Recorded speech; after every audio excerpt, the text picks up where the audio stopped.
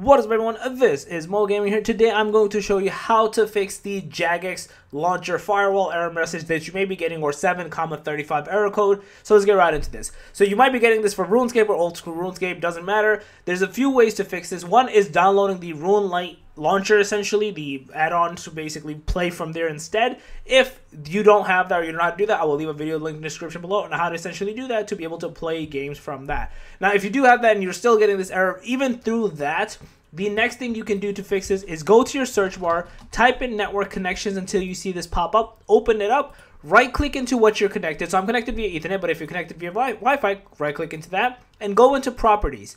Click into Internet Protocol version 4, TCP/IPv4, go to properties, change it from automatic into manual, which is the second one, and update it to 1.1.1.1 and alternate to 1.0.0.1. Press OK, restart your computer, restart the client, play the game, and you should be good to go, and you should not have this error persist any longer. So yeah, that's basically it. If you guys like the video, please smash that like thumbs up. If you guys are new to the channel, make sure to subscribe, click that notification button. I'm moving out. Peace.